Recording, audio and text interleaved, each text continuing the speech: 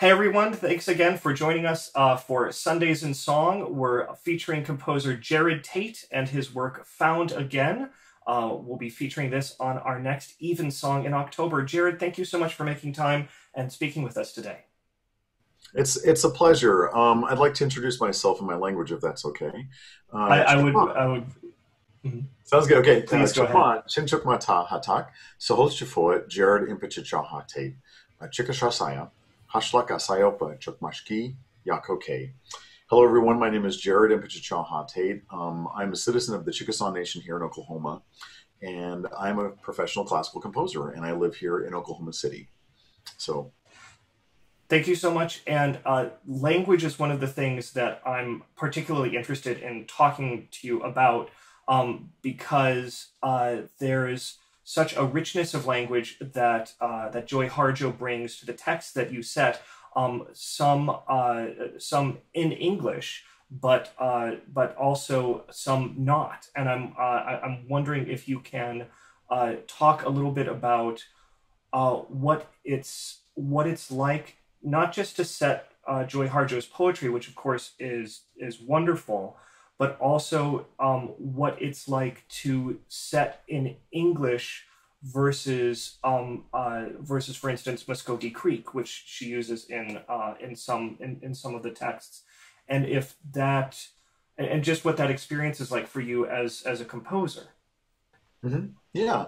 Well, I really appreciate the opportunity to talk about that. And it's a question that comes up quite often. And it's actually quite simple, which is it's beautifully simple because in fine art, in classical music and fine art, we deal with multiple ethnicities from all over the world throughout the history of fine art. And so that's already very, very present. And so, I mean, like, so if I take myself back as growing up with piano literature, I'm playing literature from people who identify ethnically from their national identities, from history. So Debussy is extremely French, Prokofiev is extremely Russian, Toru Takemitsu is extremely Japanese, and so Scarlatti, Italian. It's just all these people, and they had ethnic, conversations about each other and opinions and stuff like that. And so this whole idea of ethnicity and language has been present in Western fine art for quite some time in a really wonderful way. It creates a lot of conversation,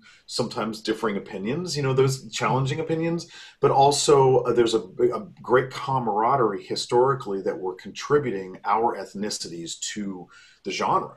So I am literally just doing what's been done for a couple of thousand years already. So that part is actually quite natural and quite simple.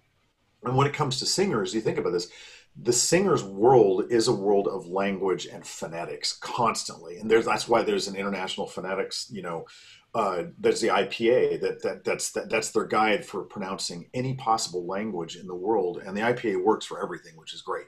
So anyway, so what I'm doing is I'm adding another chapter very joyously. I love this of adding our American Indian languages or North American Indian languages to the repertoire, and singers eat it like breakfast. It's just wonderful. And to be quite honest, there's nothing really mysterious about it. It's just a new set of phonetics that they're adding to their repertoire of singing. So, and then now I can say this kind of in a biased way, but our native languages here from North America sound beautiful, son. But I don't know a language that doesn't sound beautiful sung. It's the human voice, and we're creating vowels that have texture and color and their own aesthetics. And every language has its own kind of ethos and aesthetic to it. But every language is really, really beautiful. And of course, you can see that demonstrated or hear it demonstrated in different songs in which sometimes the person just captures their own language so beautifully within their own songs. So, composers and librettists are very aware of how it's delivered, that kind of thing. So I'm able to explore this world within the language and phonetics and colors and beauty of native languages from this hemisphere. It's really, really a beautiful journey. I so enjoyed being able to experience this last year when Words and Music performed this live, and to be able to hear those words set, it was very, very meaningful, and as you say, beautiful. The human voice brings to life all sorts of different aspects of language and lets it shine in its own way. And so I'm so pleased that Words and Music was able to bring these words in your music to life, Oh, and I that we totally were able to agree. share that. Yeah, and in this work, one thing that's really nice is that we have two languages next to each other, so there's a little bit of comparison to the singers, and I like that. I think it's really really nice to hear that comparison. So yeah, this was a really cool project, and Joy had created her own Creek hymn that she had written, and then also I used another hymn that was in the actual Creek repertoire.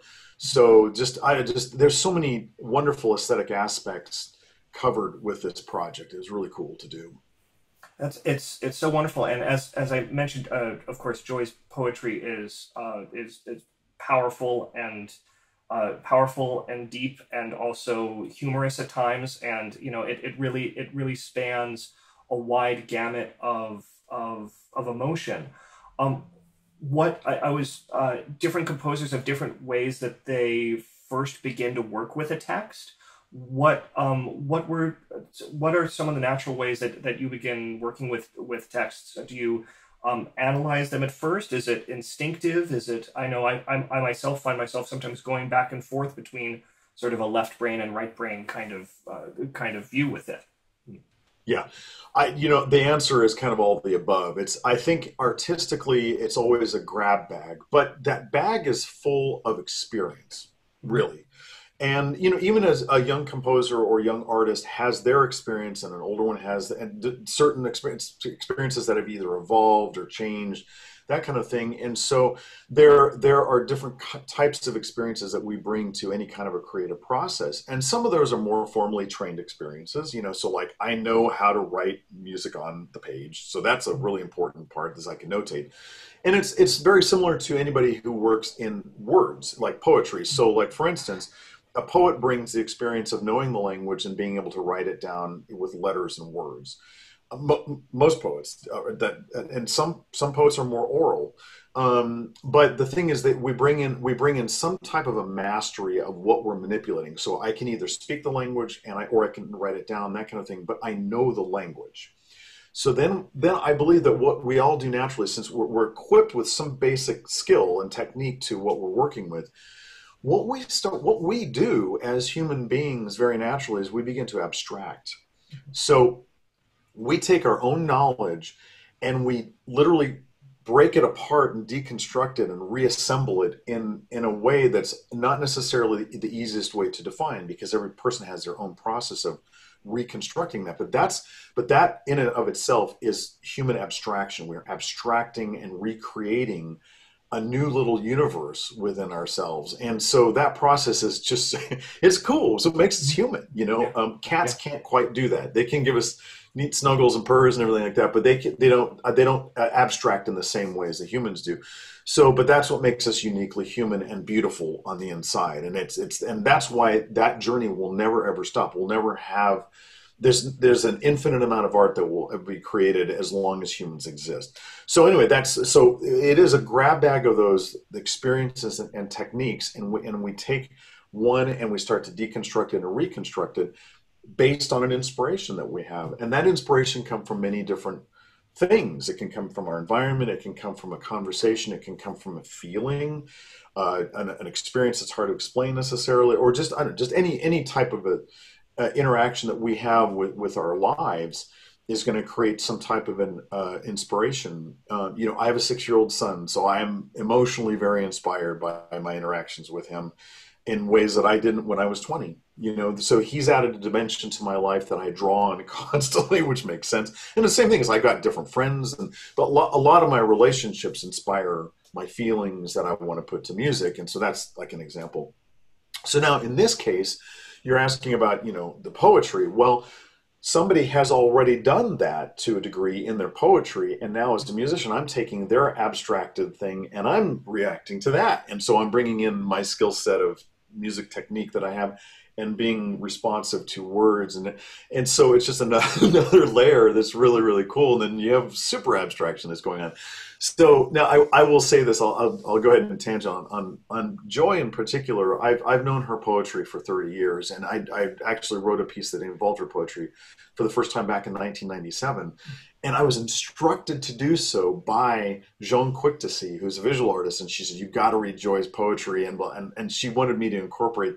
And it was beautiful. It was a beautiful instruction. And so I was able to secure permission from Joy to use that then. And then for this, we secured permission as well. And then she actually came and appeared at the premiere and read even more of her poetry as interludes. I mean, it was just unbelievable.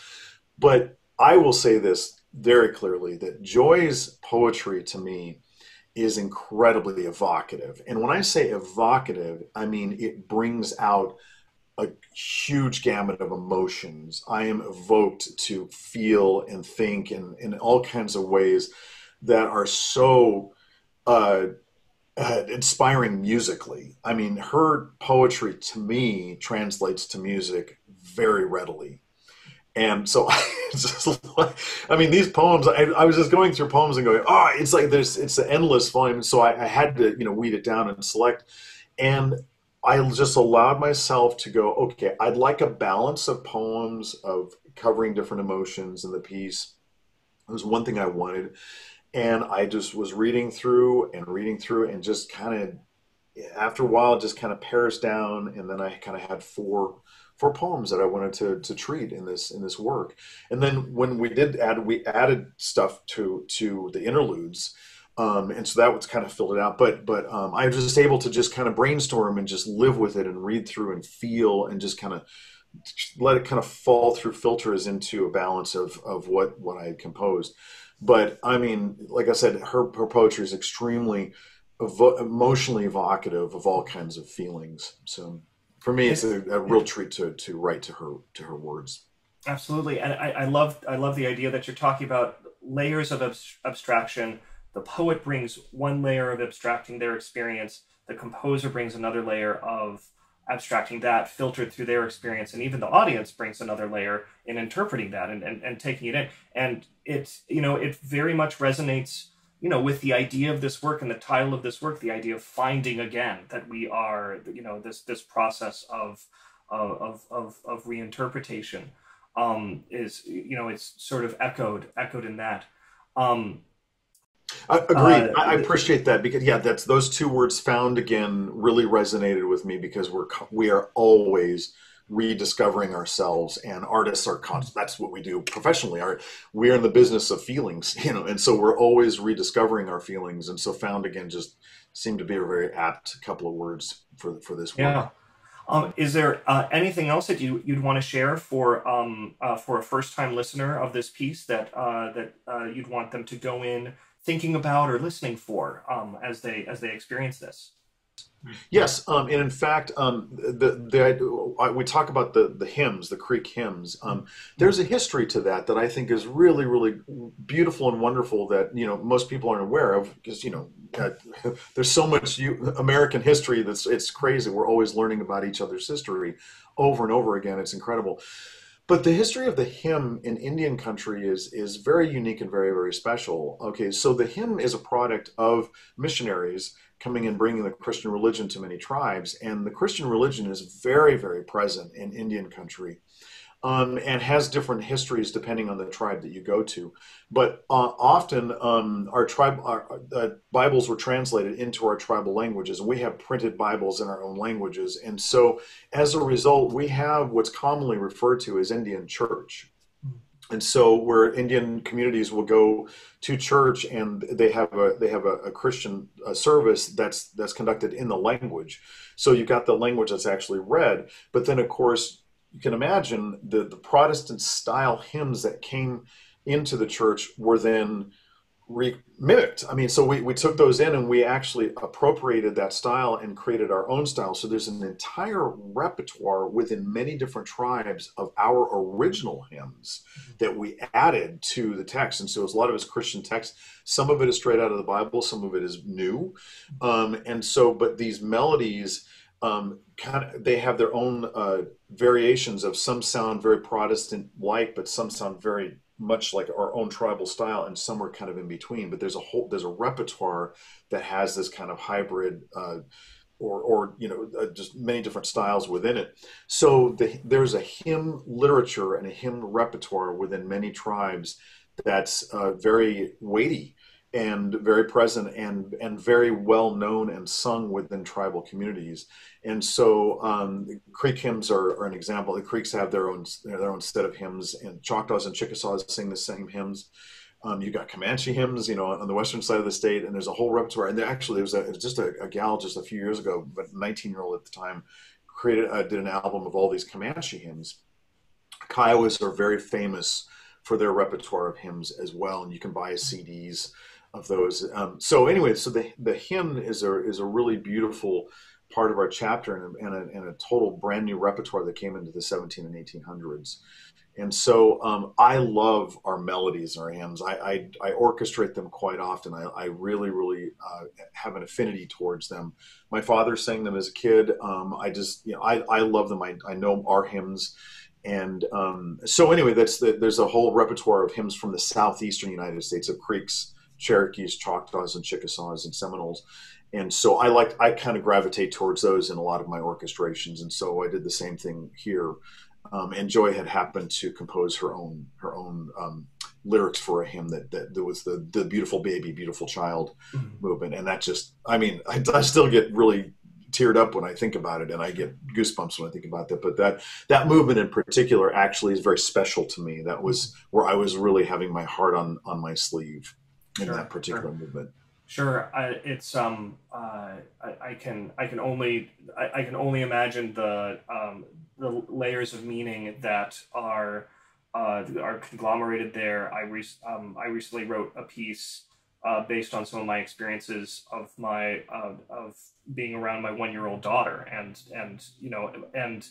that's very meaningful. And to have layered on top of that hymns in a style that are so part of a tradition that you grew up with, to have all that sort of melange of meaning wrapped into one must be very potent, along with Joy's words. Those things coming together, I can imagine, and I remember that movement as being particularly impactful. So I certainly experienced my abstraction of your composition there. So I appreciate that. And then in 2015, my son was just 2 years old, or he was a year and a half when I composed it. So that was we're in the very same boat. Yeah. So that resonated to me very strongly, and it was just for me, that particular movement was a real refuge of just feeling, So well, this has been wonderful to hear you speak about this piece and everything that went into it. I think it's always illuminative to hear the composer, in their own words, talk about their experiences of writing this. So thank you so much for sharing that. Is there anything that you're working on right now, or is rattling around that you'd be willing to, or any ideas that you're working on that you'd be willing to share with us just briefly as we close?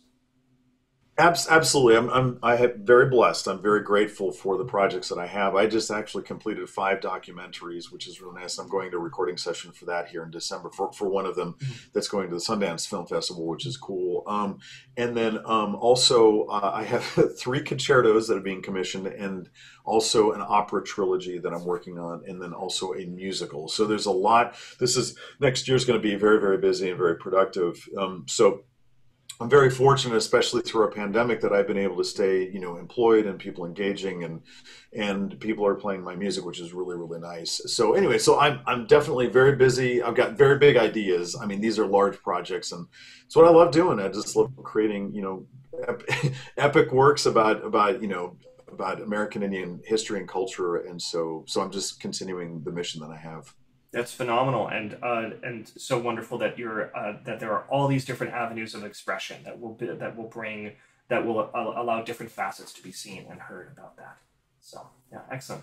Well, Jerod, thank you so much for sharing your time and your thoughts with us. We so appreciate it, And we look forward to listening to Found Again.